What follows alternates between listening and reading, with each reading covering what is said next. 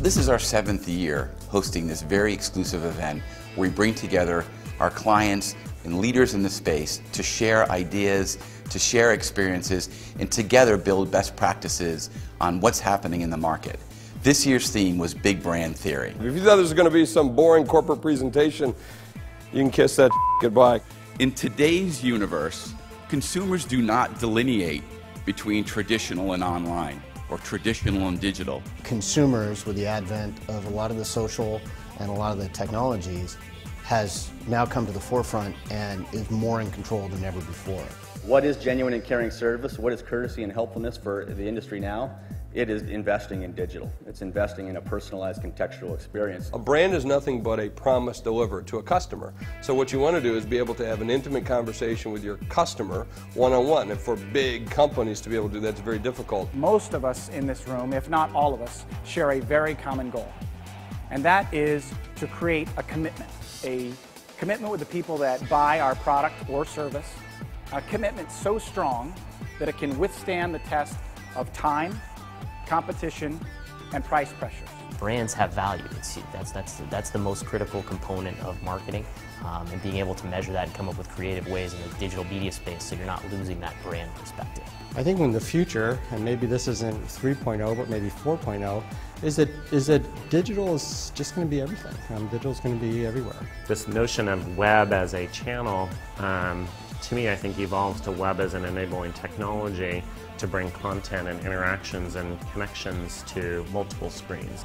I was actually really happy to see this event focus on building brand digitally, because that's something that's near and dear to my heart and something we've had a lot of fun with. We've over this year, as we've experimented, been able to prove the value of digital in building brand. Never before have we had technology available to us to connect individually with people, to be able to collect and mine information about them and their behavior, and to be able to tailor our offerings accordingly. These online providers have become so sophisticated with information and gathering that information. The big brand theory, as you described it, is really how is that industry going to start using that information to better consumers and better how advertisers can reach those consumers. What are people doing online? How does that online behavior drive offline purchase?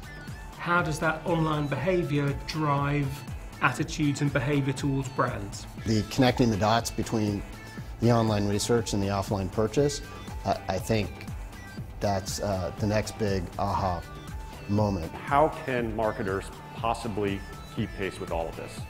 The digital universe is confusing, it's threatening to many people as marketers, and because of those two things, the growth that we want is constrained. Compete is an online measurement company that helps big brands understand and interpret consumer behavior to help them improve their marketing performance. TV influences in print and radio and online, and I think at Compete our goal is to take all of that and start to combine it and understand it with the digital media being the sort of centerpiece of a lot of that. The technology should be transparent in the background. What's more important is what are you trying to achieve with your campaign and with your brand and with your reach goals.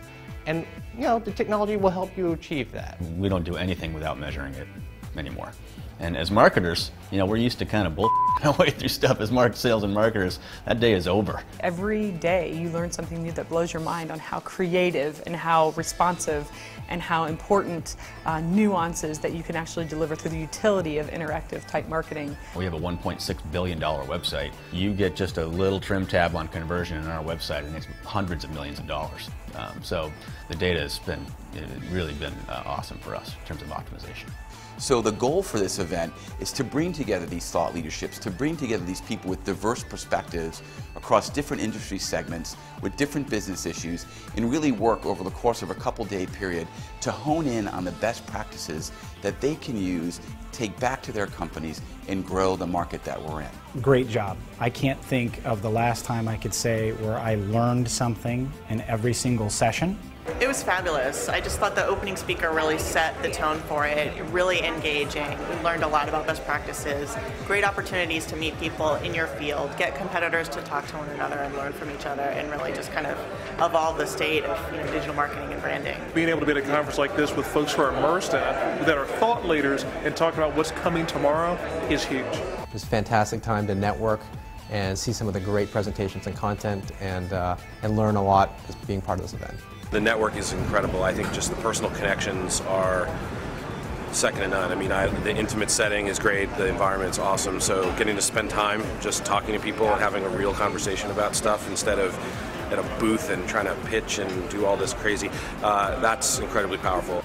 So that's what we're doing. That's why this event is such a critical part of what we're doing, and thank you to the Compete people and to all of our sponsors for putting it on.